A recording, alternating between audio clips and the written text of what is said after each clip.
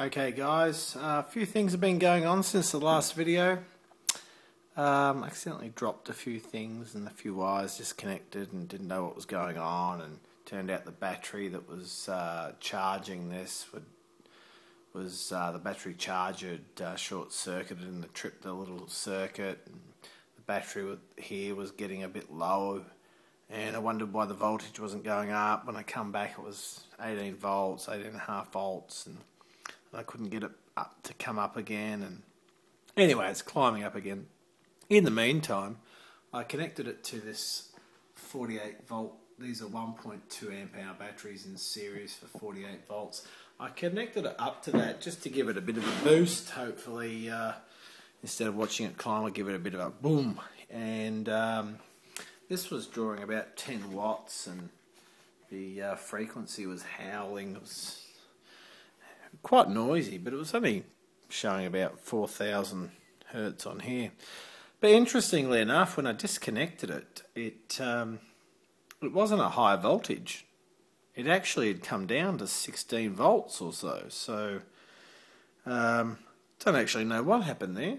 I know that the reading was showing on here about 28 volts or 26 volts or something, but when I disconnected it and reconnected it up the way I normally have it connected, it was showing only 16 volts, so it's climbing again. Now that's the waveform I was talking about. Just sorry, just got my iPhone on the charger here so I can't extend the lead. Okay, so we're up at 5,000 or nearly 6,000 volts, but see that waveform, how it's really high. Now I've forgotten exactly what was on the last video, but I know it was only a short waveform. I'm not sure if it was 18 volts showing up here or not, but when I initially came in it was showing about 18.5 volts before I dropped a couple of things and it pulled down everything. The waveform's back up again, but it's not square as you can see, but that 9 volt battery is showing 17.23 volts. Now interestingly enough, these batteries that I charged last night, I did a little test on the laser distance meter. Today I turned it on, or tonight I turned it on, and it just went beep beep. Didn't even have enough power in it to actually, had enough power to show beep beep, didn't even have enough power to show the little battery low signal. So I grabbed my little meters here, and I will again, and I'll just whack them on these batteries. And interestingly, one of them shows 1 point. Oh, geez, this is rather annoying. I've had half a bottle of wine with my missus over dinner, and I drank one quite quick. So, one's at 0.631. So that's interesting. But the next one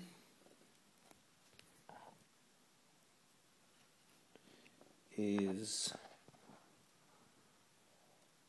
2.14, a quarter of a volt, let's say. So that's no go. Now these were in series when I charged them. I didn't charge them individually. Again, about 1/5 of a volt. Certainly not an exciting thing. And this one here, 1.672. So, what I'm going to do, that's not to say the Radiant charger is not doing what I thought it should do, because initially it did work. That might be defective cells. So what I'm going to do is charge these individually with this Radiant charger. Tonight, after I've finished charging this battery here, I will go on to,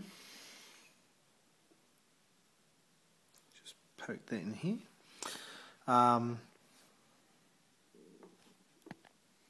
separate those so we can get a reading.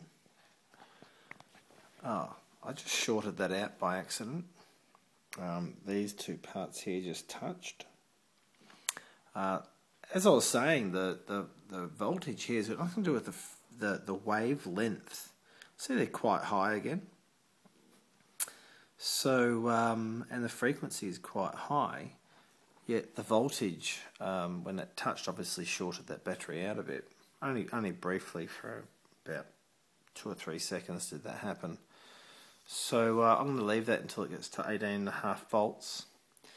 I'll do a quick video on the frequency, which probably won't change too much based on the previous video or this video.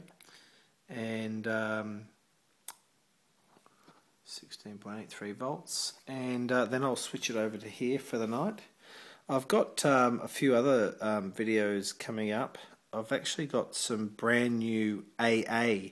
These are AAA, but brand new AA batteries, lithium Duracell. So we're going to whack that on the Radiant charger and just have a look at the waveform and the voltage that shows up on a brand new unused